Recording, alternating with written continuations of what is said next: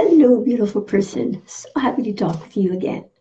And today I'm going to talk about number 6, I think, from my list of 8 tips for boosting your immunity. And by the way, if you want that list of 8 tips, just drop me a message and I'll send them to you. Anyway, I had done all the let me see, don't smoke, exercise regularly, maintain a healthy weight, drink in moderation, get adequate sleep. And then today I'm going to talk about hand washing. As you know, hand washing, like there's been tons of memes out there, which is like be a whole list of things, and every one of them would be wash your hands, wash your hands, wash your hands, wash your hands. So what's the deal with washing your hands? I went and did some research. The CDC, actually the Centers for Disease Control in the United States, has some really cool information on their website. And I wanted to give you some reasons why you should always wash your hands, even if we're not in the middle of a pandemic. And so I'm just going to pull it up. And it talks about the germs that we get on our hands. It says that feces or poop from people or animals is an important source of germs like Salmonella, E. coli, and norovirus that can cause disease. And it also spreads respiratory infections. This was written before COVID-19 even. And they can get onto people's hands, obviously, once after you've used the toilet or changed the diaper, but also like after handling raw meat, you need to wash your hands. And says a single gram of human feces can contain 1 trillion germs. That is nasty.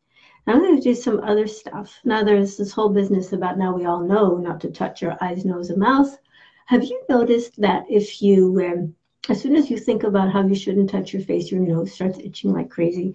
Good thing we have, sleeves. I'm not wiping my nose on it. It's just, even just thinking about it made me itchy. I'm sure you are the same. So try not to use your hands to touch your nose, because that is how it gets into your body. And talks about germs from unwashed hands can get into food and drinks, can be transferred to other objects like handrails, tabletops, or toys, and then transferred to another person's hands. And actually, just to go back to the current situation, apparently it can live for hours on a surface. So wipe it all down, wash your hands. And says that if you teach people about hand washing, it reduces the number of people who get sick with diarrhea by 23 to 40%. That's a big number. Reduces diarrheal illness in people with weakened immune systems by 58%. That is huge. And we are especially concerned right now about people with weakened immune systems. Most of us will get a little sick, we'll get better, we'll be fine. But the people with weakened immune systems, they're the ones who are going to die if they get infected. Not necessarily, but they have a much higher risk of dying. And so here they're just talking about diarrheal illness because they're not, as like I said, this was put on the CDC website before COVID-19 became a thing. But it says it reduces illness in people with weakened immune systems by 58%. So wash those freaking hands.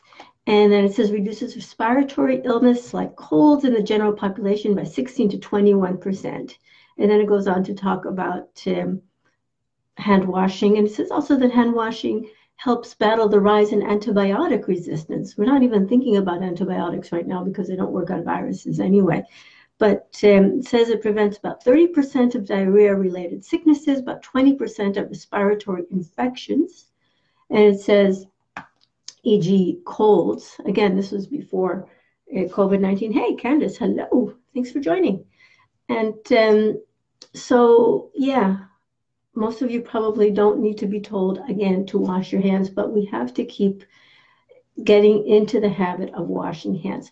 So just to get back to the tips about boosting immunity. So we had don't smoke, we had exercise regularly, we had maintain a healthy weight, drink in moderation, get adequate sleep, which is not easy in these times of high anxiety, and wash your hands.